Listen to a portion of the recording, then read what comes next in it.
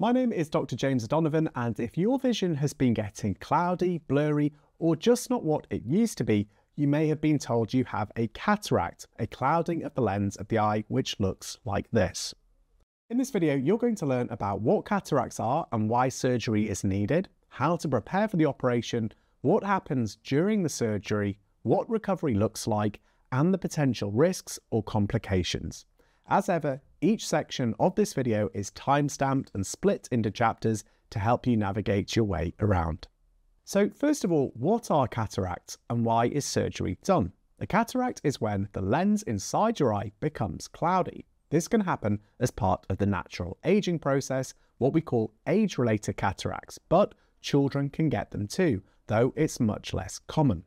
When the eye becomes cloudy, it starts to block or scatter light, making your vision blurry and dim. In fact, someone who has cataracts can have a vision that looks like this. Now, over time, this can really impact daily life, things like reading, driving, and even recognizing faces, things that you may take for granted.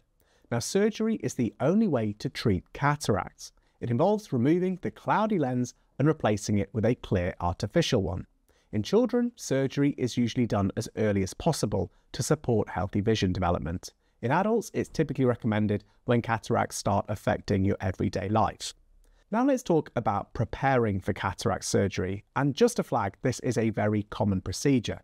Now before your operation, you'll have an appointment with a specialist to examine and measure your eye. If you wear contact lenses, you might be asked to stop wearing them for a few days before the test because they can affect the measurements. Now the procedure is done under local anaesthetic, meaning that you'll be awake, but the eye will be numb. This means that you don't need to fast before the operation and you can eat and drink as normal unless you're told otherwise. So what happens during the operation? Well, you'll be taken to the operating theatre, typically in a hospital. You'll lie down and your eye will be numbed using anaesthetic drops, an injection, or sometimes both. You'll be awake, but you won't feel pain. Now the team will put eye drops to widen your pupil and clean the area around your eye. Your face will be covered with a sterile sheet with just the eye exposed. Now the surgeon will make a tiny incision in the clear part at the front of your eye and then make a small cut into the lens capsule. They might use ultrasound to gently break up the cloudy lens. Now once it's broken down, the pieces are removed using suction. They'll then insert a clear plastic artificial lens into the same space, the lens capsule. This holds it in place. Now the surgery itself usually takes just about 20 to 45 minutes, and in most cases, no stitches are needed. The small incision will typically heal on its own. So what happens after the procedure? Well, once it's done, your eye may be covered with a dressing to keep it clean.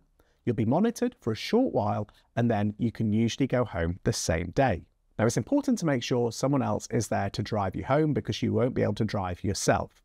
You'll be given eye drops to use over the next few weeks to help prevent infection and reduce inflammation. Now most people use these for about 4 weeks, but follow the individual instructions that have been given to you by your care team. Now you may need to wear an eye shield at night for a little while to protect the eye while it heals. So now let's talk about recovery from cataract surgery. For most people, vision actually improves within a few days, though it may be blurry at first due to pupil widening drops that you've been given. Now it's normal to feel some discomfort, such as mild pain or grittiness for a few days. You can take painkillers like paracetamol or ibuprofen if you need to. Now you might feel more tired than usual. That's okay. Rest is needed and gradually return to your normal routine. Now here are a few things to keep in mind whilst you're healing. Now it's important to follow the instructions on how to care for the dressing. Use the eye drops exactly as prescribed. You can wear sunglasses if the light seems too bright. You should wear an eye shield or glasses outdoors, especially if it's windy. Now it's really important not to rub your eye, get water in your eye or go swimming. Don't drive until your vision is back to normal, and again, your individual care team should give you advice on when it's safe to drive. Don't wear eye makeup or do heavy lifting, and avoid contact sports or strenuous activity. Again, for any questions that you have around these activities, please speak with your individual care team. Now, you'll likely still need glasses for reading or distance vision after the surgery, but your prescription might change. So wait for your follow-up appointment before getting new glasses or a new prescription. And if you're unsure about this, please speak to your local team. Now, what are the complications and possible risks? Well, cataract surgery is one of the most commonly performed operations and is generally very safe. But as with any surgery, there are some potential risks. These include blurred or cloudy vision, problems with the position of the new lens, infection, inflammation, or bleeding in the eye, and rarely a detached retina.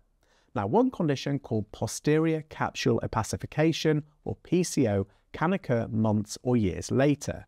It's not a recurrence of the cataract, but a clouding of the lens capsule, and it can usually be treated quickly with a simple laser procedure. So when should you seek help after a cataract operation? Well, it's important to speak to an optician or GP if your vision becomes blurry again, your eye turns red or feels painful, you see flashing lights, floaters or shadows, you notice new blind spots or a sudden drop in vision. Now, these could be signs of a complication, like a detached retina, and should be assessed urgently. If you found this helpful, please consider sharing the video, and if you've got any questions, feedback, or want to share your own experiences to help others who might be undergoing this procedure, please leave a comment in the comment section of this video. Thanks for watching, and until next time, bye.